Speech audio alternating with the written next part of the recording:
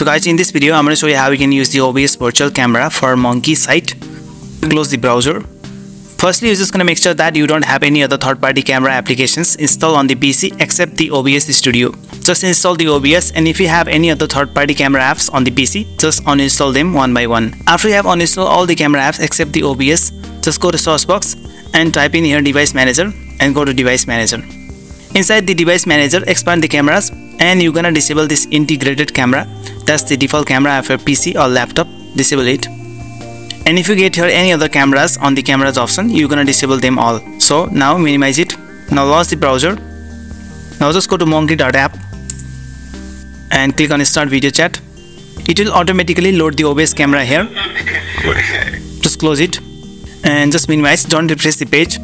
Now go to device manager and then we're gonna enable this integrated camera now. Enable. So it's been enabled. Now close it. Now we're gonna launch the OBS.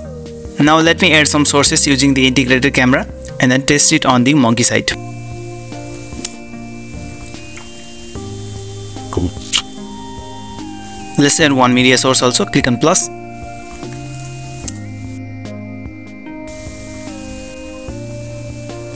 Okay, I have added this GIF file here. So now I'm going to start the virtual cam by clicking this start virtual cam option and minimize the OBS. Now go to browser and see the monkey app site. You can see the OBS camera is being reflected. Now start the video chat and it works. I can tweak anything on OBS.